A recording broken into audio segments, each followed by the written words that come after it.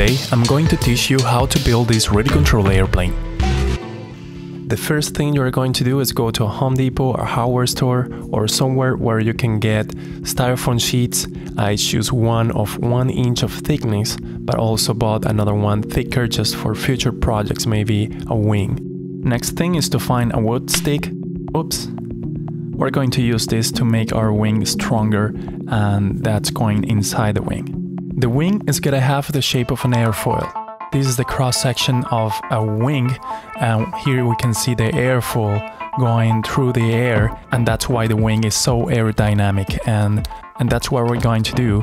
And for that, we're going to airfoil that vase to get the airfoil shape. Or also we can go to airfoil tools so we can get the drawing or the shape of the wing, and then we can print it off and make our templates to cut the wing. Now let's get back to the building. We're going to use the Clark Y airfoil because it has the best characteristics of flight, of lift coefficient, and also drag. So to explain that, it's just going to work for our project very well because it's the most common airfoil. So after printing it, you are going to glue it to a piece of wood, but you can also use a sheet of aluminum or even cardboard because it's easier to cut afterwards.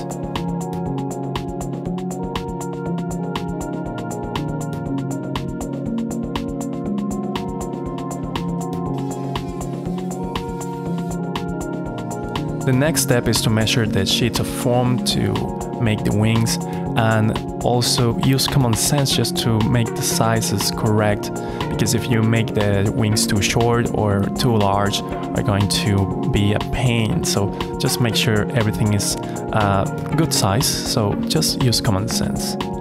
Now the measurement that I used is 75 centimeters for the span of the wing, because that's the size of the foam coater that I have. So if I make them larger than that, I won't be able to cut the wings, or I will have to cut the wings in parts. After marking the wings on the sheet of foam, we're going to use a knife because it's the simplest way to cut the wings out of the sheet of foam, because if you use the foam coater, that's just a pain and it's not worth it. So just use a knife. Then we're going to place the templates on each side of the wing, and we're going to secure them using maybe sticks or pins, or maybe glue them on the wings just to make sure they are there and they're not gonna fall off while cutting the wing, because that's gonna screw it up. So then we're going to use the electric coater. You can make one at home, or even if you're lazy and don't want to make a foam coater, you can also do it with, cutting the wing with a knife and then using sandpaper to finish it off and make the wing profile the same way. That will take a lot more time and also be a pain in the neck, so I will suggest you to build a foam coater. Now I'm going to show you how is the correct way to cut the foam. Because I'm holding the sheet of foam with my hands, this is creating a bend, so the cut is not straight and the wing is not a wing, it's just a piece of garbage. So what you have to do is place the sheet of foam in a flat surface and use the coater in your hand, so the coater is the one that's going to move and not the wing. I put some guide sticks on the trailing edge because that's easier to place the cutter in the right position, and that way we're less likely to make mistakes, so that's a little help.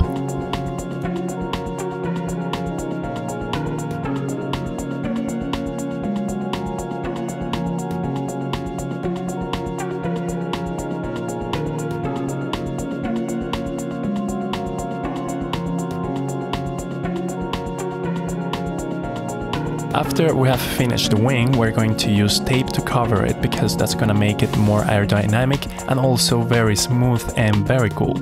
So we can use packaging tape, or also we can use a special tape that is for wings that comes in many colors, but to keep our budget very tight and very low, we can use any kind of tape.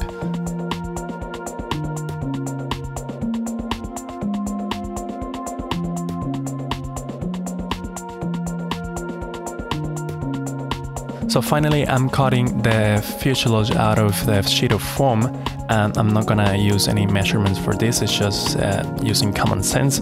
And then I'm going to make a hole for the wing, so the wing is going to pass right in the middle of the fuselage. That's gonna make the attachment between the fuselage and the wing stronger, but also I'm going to use glue and maybe a stick, so I can put the stick through the foam, so it would be like a pillar inside the wing and the fuselage. The wing doesn't have to be there, but you can choose to put the wing on top of the fuselage or under the fuselage, and that's up to you. Even you can make a small dihedral that's gonna make the airplane more stable in flight. Now remember the stick of wood that I bought? Well, that's going to be in the middle of the wing, so that will reinforce the wing and make it stronger. Now that stick of wood is too heavy, and also I think it's too big and it's too much for this wing, because these airplanes are not gonna be stressed in high G's or high forces. The wing is gonna stand these things very well even without the stick of wood. So even a small stick of wood is gonna work very well, so you can get away with it for a small airplane. But if you are making a big airplane, or you're going to make a very fast airplane, then you have to put something very strong. Otherwise, when you make a loop or you turn the airplane very fast, you're gonna snap the wings in the middle. Now that we have put together the wing and the fuselage, it's time to put the stabilizers. The stabilizers are very easy and it doesn't require any longer explanation, but just put some glue, and also you can put some sticks in the foam just to make it stronger. Okay boys, it's time to put the ailerons. We're going to make the ailerons out of cardboard. Yes, cardboard is okay, but you can also use balsa wood or any fancy material if you want. But cardboard works well for this project because it's gonna be very good for my pocket. So I'm going to cut the ailerons and put them with tape.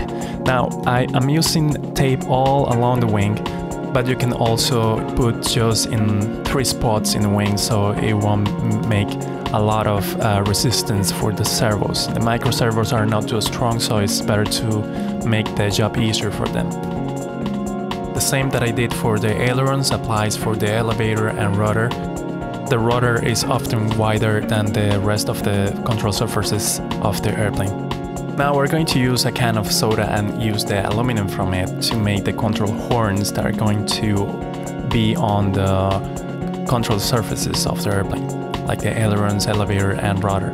So I'm going to cut it with a pair of scissors, and then I'm going to make a very tiny hole where I'm going to connect all the push rods that are going to simply be a string of a guitar, a metal string of a guitar. Before gluing the control horns on the control surfaces or the ailerons, we're going to lay out the servos and measure the distance of the servos from the receiver, so we make sure the cable is long enough to be connected to the receiver. So that way we're going to know exactly where the servos are going to be, and that way we're going to place the control horns and glue them in place.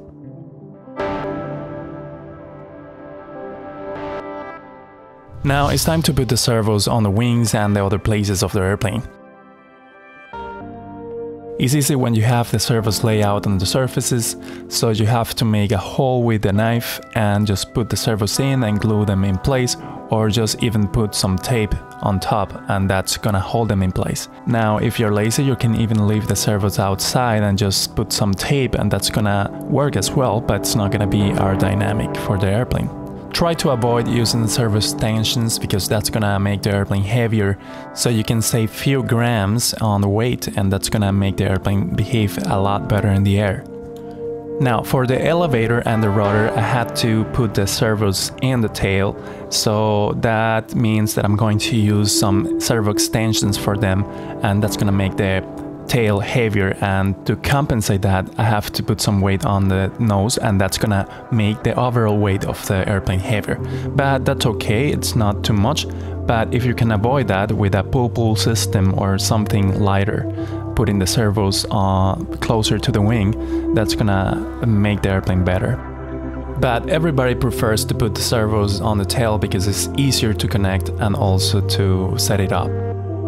Always power on your system and center the trims so you can know where the neutral or center point of the servo is while connecting the servo arms and the push rods. Now I'm done with the servos, and now it's time to put the motor in place and the rest of the electronics as the battery. But I have to do some soldering for that, and then I have to prepare some epoxy glue to put the motor in the nose of the airplane. I did try to make a landing gear for this airplane, but it didn't work, and I just leave it alone and I'm flying the airplane without the landing gear. Alright, at this point we're almost ready. We just have to put the battery and power up the system and just polish it to make it fly. The last thing we have to do is program the radio so every control surface is in good working condition, and also do some tests, and we're ready to take this thing to fly. So here we are in the maiden flight. The motor is on the nose of the airplane to balance the CG of the airplane, but that means that the propeller can be damaged on every landing. So I'm using a prop saver that is just a rubber band that it's going to snap or just fall off every time it crashes. So because the heaviest component of the airplane is the battery often goes on the nose of the airplane, and we can move it to achieve the desired CG of the airplane. So after this we have to do some tests, and on the test flights anything can happen, like crashing all the time.